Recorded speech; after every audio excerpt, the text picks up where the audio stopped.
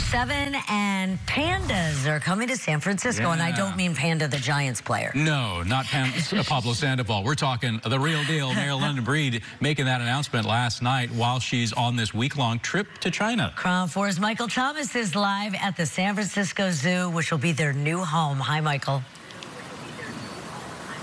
Hey, good morning, everyone. An exciting day for San Francisco. In fact, California, because there's no pandas in California right now. And the last time that San Francisco actually housed pandas was back in the 80s. And it was really only for a few months. So take a look. We've got video up on your screen so I can break it all down. This conversation started back in November during the APEC summit.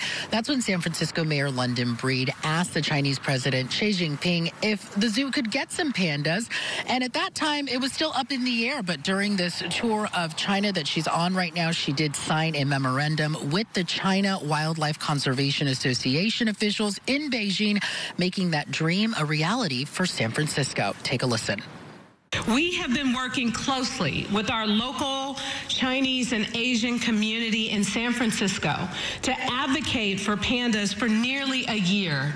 And it's an honor that our city has been chosen for the first time to be a long-term host to giant pandas. An exciting day. Now, as of right now, no official timeline has been given, but the San Francisco Standard reports that the San Francisco Zoo CEO says they're already working to renovate an existing space for the pandas to get here, and they're thinking sometime by 2025. Now, the renovations could cost up to $4 million, according to that report, and $20 million for a new exhibit, which they do plan to fundraise for. And as I mentioned earlier, the last time San Francisco housed pandas was back in 1984 and 85, which was only for a few months, and it was during a global tour. So this means this will be the first official residency for giant pandas in San Francisco ever. Now, back out here live, we did reach out to the zoo this morning for more commentary, or at least dates of when they expect these pandas.